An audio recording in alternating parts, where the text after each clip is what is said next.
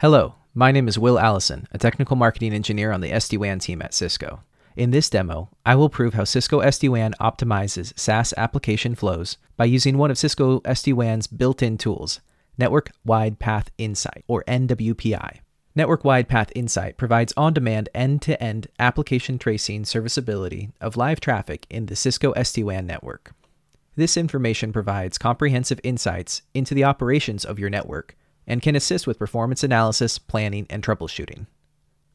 After a network operator creates a new trace in Network Wide Path Insight, vManage instructs the first router in the path to insert NWPI flow metadata into the SD-WAN header.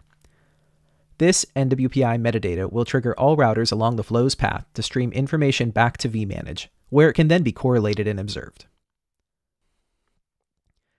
Now that you know what Network Wide Path Insight does and how it works, let's go over the scenario for this demo and how Network Wide Path Insight can help us validate NBAR's application recognition on the first packet match and Cloud onRamp for SaaS's flow optimization of Microsoft Teams.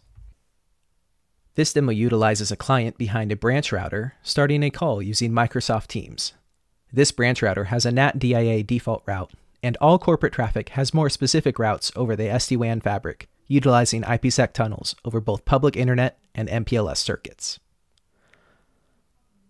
With Cloud onRamp for SaaS optimization, Cisco SD-WAN routers will send recognized traffic through the best performing path, either through the default route using direct internet access, or by backhauling over the SD-WAN fabric through a gateway site.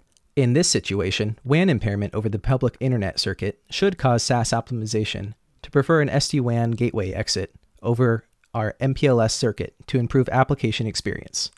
The problem is, how can we validate the applications are recognized quickly and that the first flow of our SaaS traffic is optimized from the start?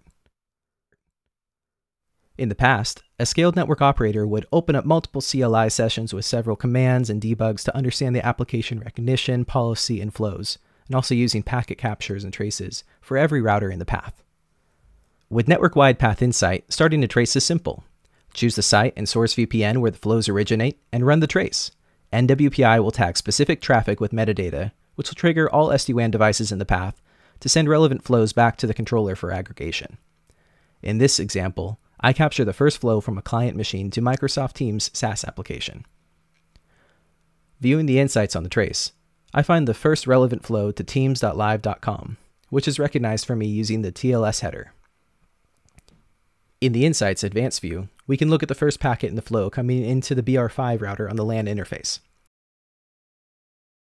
Under Ceph forwarding, the candidate path for this packet is our default route over NAT DIA.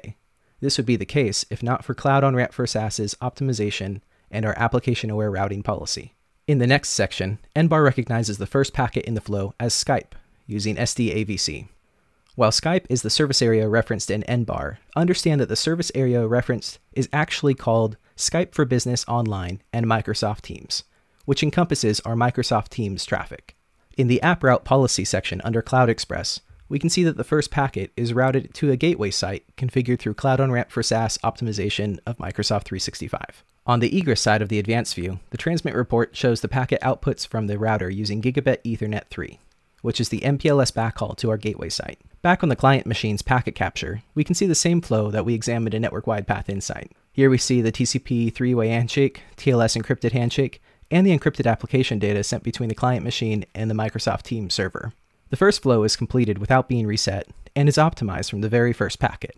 Using NWPI, we are able to prove application recognition on first packet match using NBAR, Cloud SaaS optimization by application-aware routing policy, and the absence of any resets. In summary, in this demo, we showed how Network Wide Path Insight works at a high level. The traditional approach to validating SaaS application optimization in a network using several CLI commands and manual packet traces. And we showed how Network Wide Path Insight validated our SaaS optimization in a fraction of the time without skilled operators or specialized knowledge. If you would like more information on Cisco SD-WAN, Network Wide Path Insight, Cloud onRamp for SaaS, or many of the other topics discussed in this video, join our community page in the link in the description below. To run your own trace and experience what Network Wide Path Insight has to offer, schedule a Cisco D-Cloud demo today using one of the demos in the links below. Or start a conversation with your Cisco account team or partner and ask them about Cisco SD-WAN.